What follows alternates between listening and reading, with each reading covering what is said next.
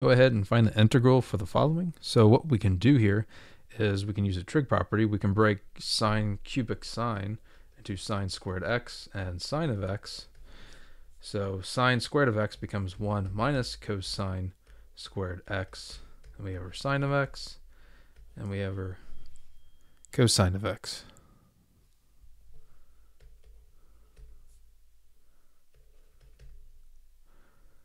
All right, so what we can do now is we can do a little conversion here. We can set u equal to cosine x. So we end up with 1 minus u squared over u, and then du, the derivative of sine of x, is negative sine of x.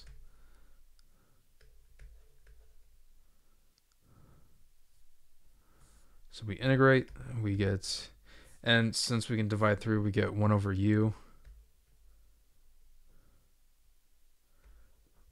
minus u, because this just cancels this out to be 1, and then negative du.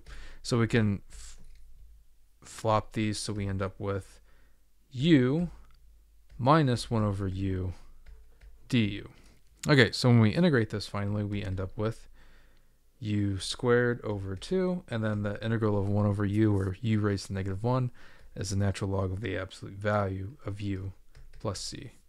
Substitute back in for u, we used cosine of x, so we have, this is u squared over 2, so it's the same thing as 1/2 cosine squared x minus the natural log of cosine of x plus c. And that's it. Okay, I hope this helped you out. I appreciate you watching. Have a great day.